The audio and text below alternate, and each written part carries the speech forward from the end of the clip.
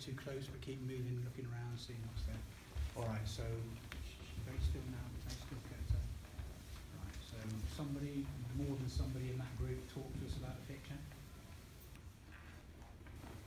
Well, we talked about the mother being kind of the strength behind the family. So although the father has to leave to start a new life or whatever, he has to leave.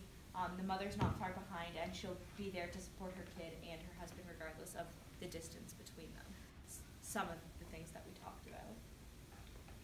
Why did you stand behind your mother?